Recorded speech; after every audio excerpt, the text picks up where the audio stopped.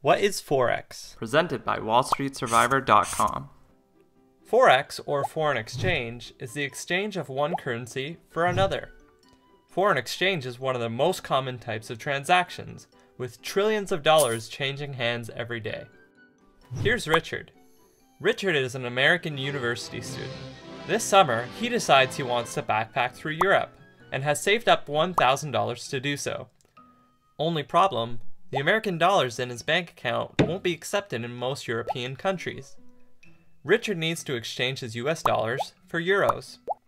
Unlike the stock market, there's no central location for trading Forex like a stock exchange. Instead, banks, online brokers, and kiosks handle most of the transactions, and each takes a different commission.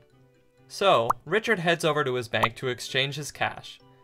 Richard hands the teller his $1,000 and asks him for euros. The teller lets Richard know that the exchange rate is 1 to 0.75 and gives him back 750 euros. Also, unlike stocks, foreign exchanges are compared against each other.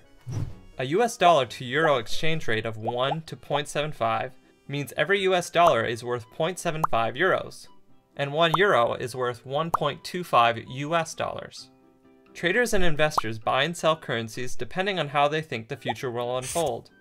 Many factors affect exchange rates, including political stability, economic outlook, and interest rates. For more on foreign exchange, check out the Forex tutorial at WallStreetSurvivor.com.